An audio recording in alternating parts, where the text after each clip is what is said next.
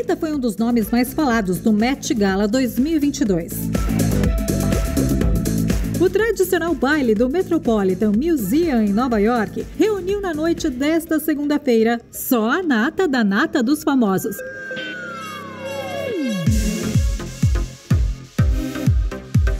Não é a primeira vez que a Anitta foi ao Met Gala. Ano passado ela marcou presença, mas como Plus One, a convidada do designer brasileiro Alexandre Birman. Já este ano, ela mesma foi a convidada.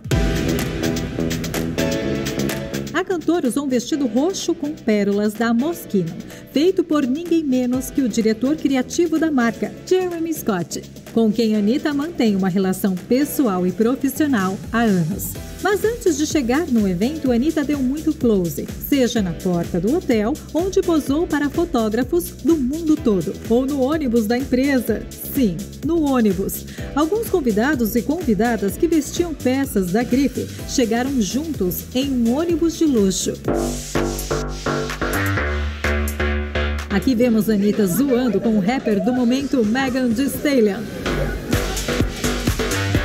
Já aqui dá pra ver a Anitta na parte de cima do ônibus, chegando no Met Gala. E finalmente a entrada da diva no tapete vermelho. E se vocês acham que acabou, não mesmo. Depois do baile principal, Anitta ainda teve as festinhas. O famoso after do Met Gala. Já com um look mais à vontade, a gata usou outro vestido da grife.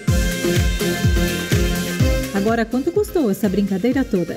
O New York Times descobriu os valores do ano passado.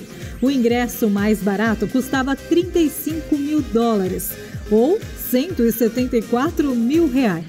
Mas esse valor só permite a entrada no evento. Quem quisesse reservar uma mesa teve que desembolsar $200 mil, ou R$994 mil.